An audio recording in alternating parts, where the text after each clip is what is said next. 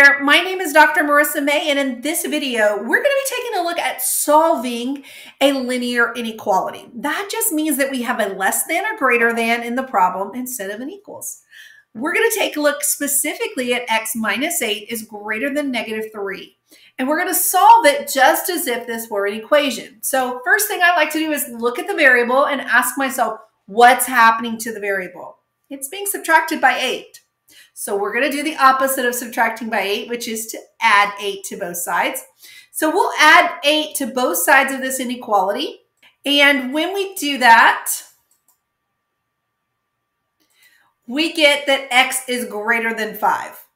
Now, we're asked then to graph this. So I want you to look at that greater than symbol. There is no equal to underneath there, so that lets us know that we use an open circle at 5.